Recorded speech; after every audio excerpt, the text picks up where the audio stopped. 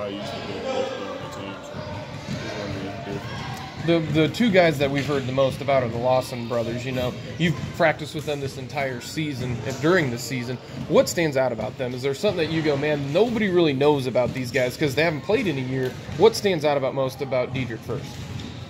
His unselfishness. I think most people see he has 19 and 10 just because he can just score. But I think his passing ability is what's going to shock a lot of people. What about his, KJ? KJ Motor, and he wants to win. His rebounding ability is incredible. He has 9 rebounds, and you can see it when you play. With 5 post players, the competition there has to be crazy. Do you see that already? You know, last year there was really Doak and Mitch is not a post player, kind of a stretch for. But do you see already the competition amped up more so than what last year was? Oh, yeah. Just knowing that guys can battle with each other now, knowing that you're playing somebody just like you. 'Cause